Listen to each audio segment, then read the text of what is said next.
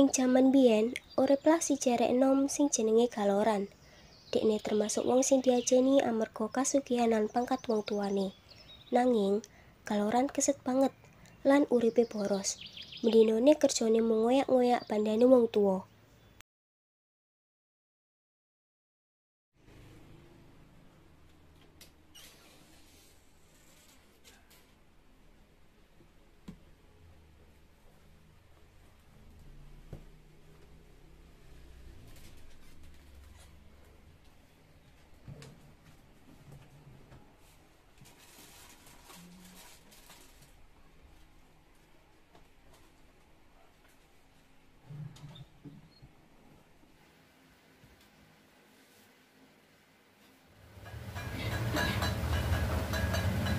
Niki, monggo Tuan.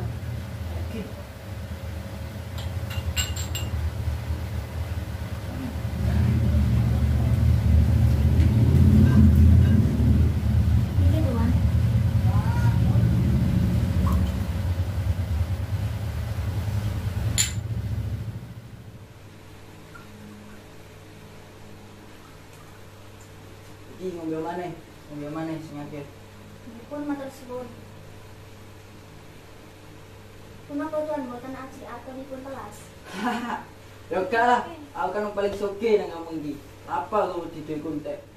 Malah, pas waktu wong tuane sedo, dekne luwih kerep foya-foya. Amarga iku suwe-suwe entek pandane wong tuane. Senadyan iku orang gawe Kaloran ngerti. Malah wektune diboroske kanggo males-malesan lan mlaku-mlaku. Melas warga kampung weruhe. Nanging, saben kali ana sing nawakake penggawean karo kae, Kaloran mung mangan lan turu wae tanpa arep nglakoni penggawean kasebut. Delengen kaya kuwi, mesakne Kaloran, dhek ora duwe pekerjaan sawise wong tuwa sedo. Lanangan kok ora kerja? Lanangan opo gue? Yen pas wong tuane sik urip, dhek seneng berfoya-foya lan ngetekne duit wong tuane. Hah? Kok ngono arek iku?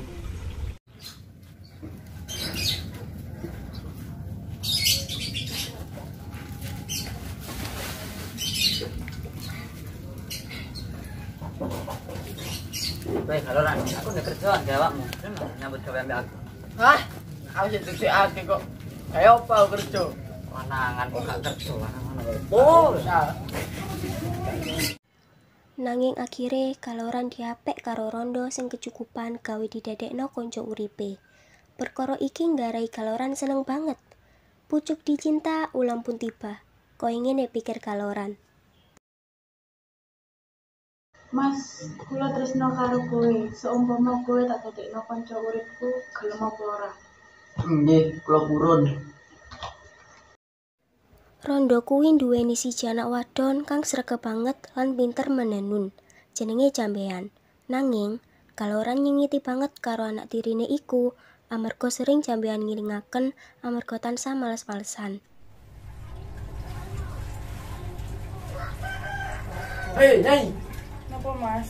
Wani ne jambean karo aku. Wani ne tak ngalani wong tuwa. Pantes aku. Sabar Mas, jambean betul bermaksud awal kali Mas. Ngerti aku, sebab apa arek wani ning aku. Ben aku minggat teko omah iki kan. Ojo kados puniku Mas, jambean mengilingaken pados Mas nyambut damel. Ngomong tok. Saiki kamu do milih, aku tau anakmu. Tekan hati bapakmu nyiksa aku jambean. Jambean anakku, monggo mrene nak. Sekedap mak, kanton sakedhik tenunanku.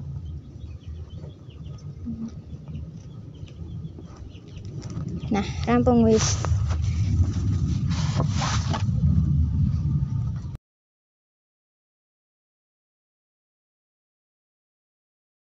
Sebab napa mak bersedih wae? Jambean sabaro, bapakmu sengit karo awakmu tekan teko pengen rencanake pembunuhan karo kowe. Sampun lama, sampun bersedih. Napa kajengipun kula ngebaki kekajengan bapak.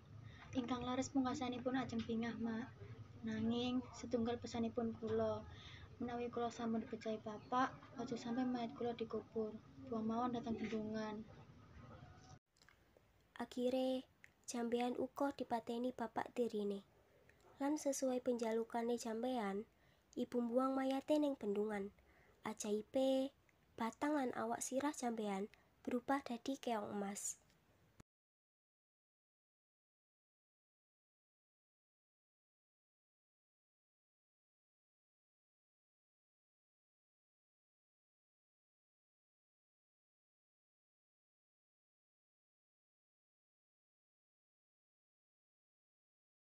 Wah.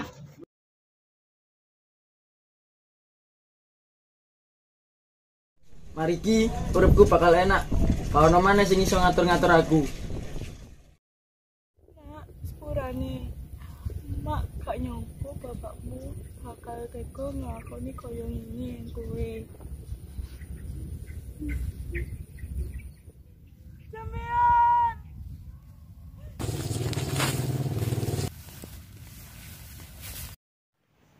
Ing desa Dadapan ana loro rondo saduluran jenenge Mbok Rondo Sebega lan Mbok Rondo Sebadil.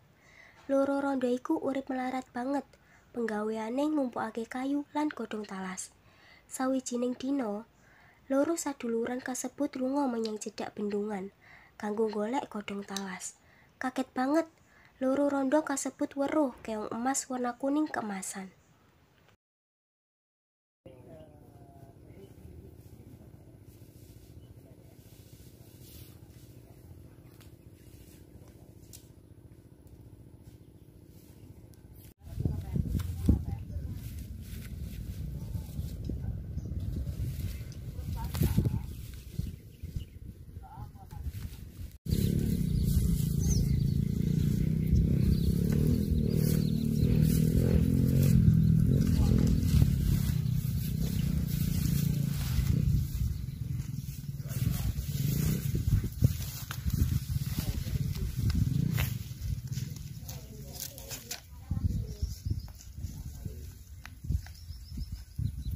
Wah, endah keong iki. Lengan, kaya kuwi endah warna kulite, kuning kemasan. Pengen aku iso ngingu. Wah, apik tenan. Diingu ae keong mas iki. Iya, ayo diingu.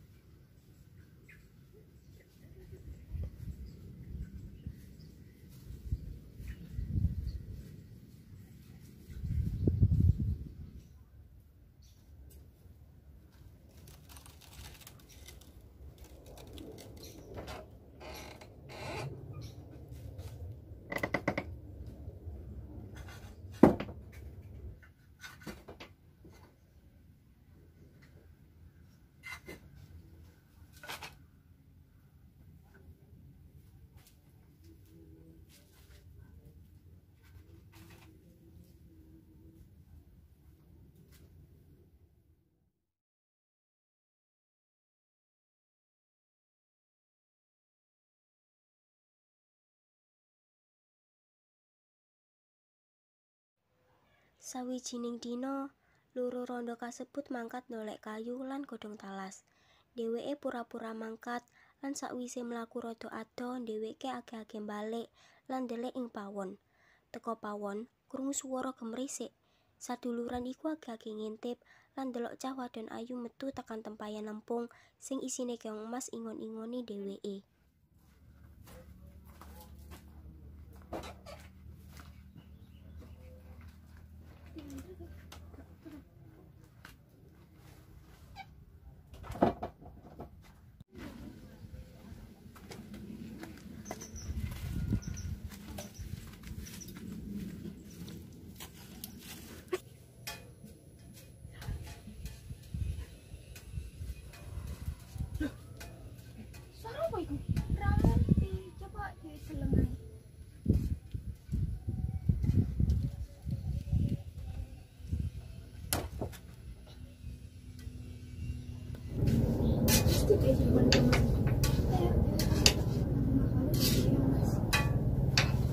Heh! Siapa kowe? Cepet cerita nak, siapa geranganku iku? Udah dari kowe.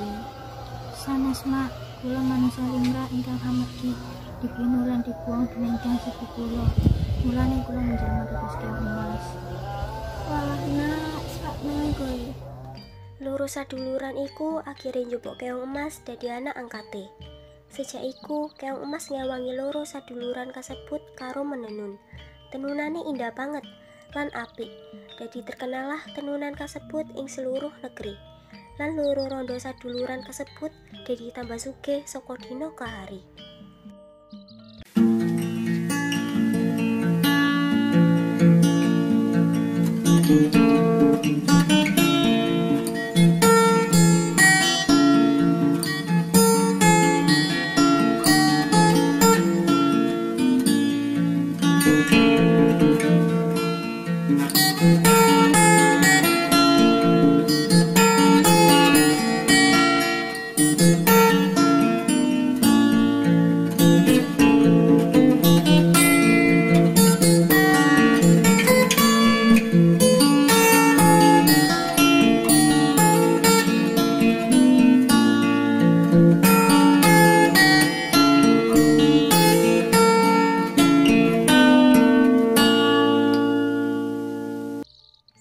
Sampailah tenunan kasebut ing ibu kutha kerajaan. Sing Raja Enom tertarik banget karo tenunan gawean jambean utawa Keong Emas kasebut.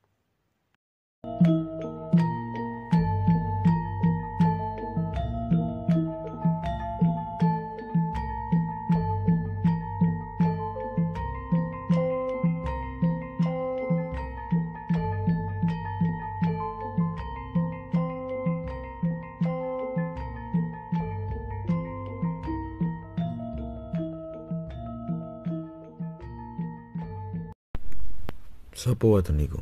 Ayu tenan, Dik. Akhire Raja mutusno gawe mantau dhewe gawenan tenunan kasebut lan lunga ninggalake kerajaan karo nyamar dadi saudagar kain.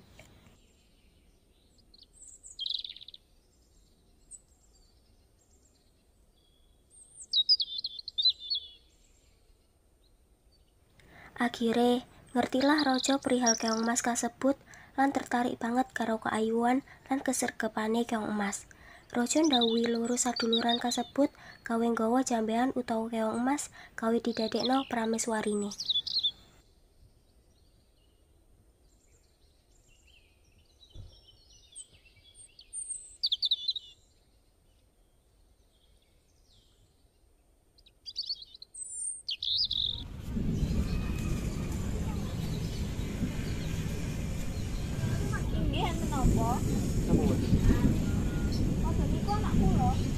Aku Raja Raharjo.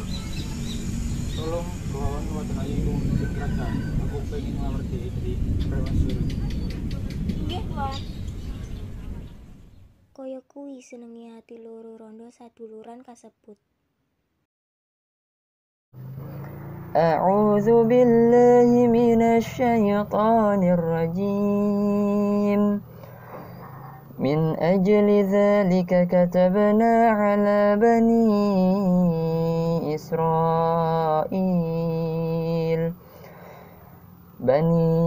Israil annahu man qatala nafsan bighairi nafsin aw fasadin fil ardi faka'annama qatalan nasa jami'a wa man ahyaha faka'annama ahyan nasa jami'a wa laqad ja'athum rusuluna bil bayyinat thumma inna katsiran minhum ba'da dzalika fil ardi lamusrifun. Oleh karena itu, kami tetapkan suatu hukum bagi Bani Israel bahwa barang siapa membunuh seseorang bukan karena orang itu membunuh orang lain atau bukan karena berbuat kerusakan di bumi, maka seakan-akan dia telah membunuh semua manusia. Barang siapa memelihara kehidupan seorang manusia, maka seakan-akan dia telah memelihara kehidupan semua manusia. Sesungguhnya, Rasul kami telah datang kepada mereka dengan membawa keterangan-keterangan yang jelas. Tetapi, kemudian banyak di antara mereka setelah itu melampaui batas di bumi. Quran Surat Al-Ma'idah ayat 32.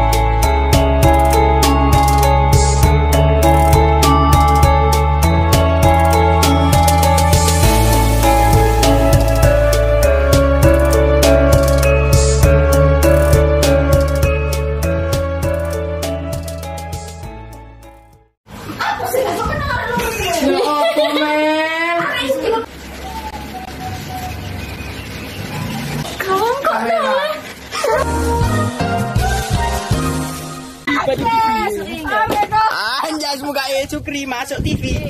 Batuk. Ayo aja. Batuk enak.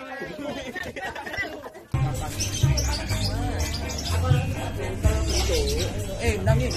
Apa lu?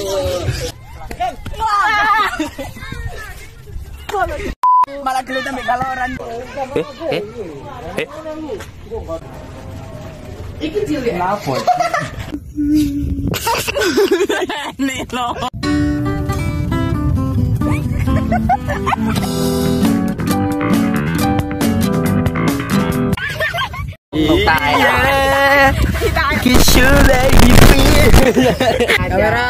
Tidak usah dibenarkan juga masih tetap jelek.